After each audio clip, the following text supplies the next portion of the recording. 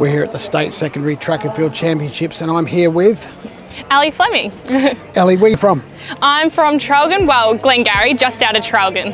Yeah. Brilliant work. Now tell me, why are we interviewing you today? What's so special about you today? You're interviewing me because I just ran the 1800 for 16-year-old girls and I ended up, well, I actually got a PB myself, but I won the race and I got the Tamsyn Lewis Award for the 800 metres. What a fantastic award. And Tamsyn Lewis, what an athlete to follow in the footsteps of. Oh. Brilliant. Do you like Tamsyn? Absolutely, yes. Well, I started running 800s a couple of years ago now, and I was actually running 800 at Nationals earlier this year, and I saw Tamsyn there. So it was, yeah, really great to win that award for her today. Pretty exciting, fantastic work. We got some good photos with you as well.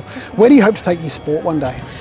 Well, I guess I've never really said that I've wanted to go anywhere particular, but over the years I've just kept advancing and getting better, and hopefully I can win a championship for AV this year and maybe even take that into winning a medal at Nationals. So brilliant. Yeah, just keep getting my personal best, I suppose. I think personal bests are really important. Absolutely. And School Sport Victoria love personal best because it just means personal improvement. Yep. But it's awesome that you get to enjoy the sport as well. Absolutely. How good is it being back at school sport? Oh, definitely. I mean, I haven't competed at a school sports state since year 7 now, wow. Due to COVID and everything else. So it's, yeah, great to be back and really enjoying running so far. Well, since year 7, a couple of years gap, and you've come back pretty strong. And I think we're going to be seeing a lot more of you in the year 10, 11 and 12. So yes. Congratulations, brilliant work, and we hope to see you in the future. Definitely. Thank you very much.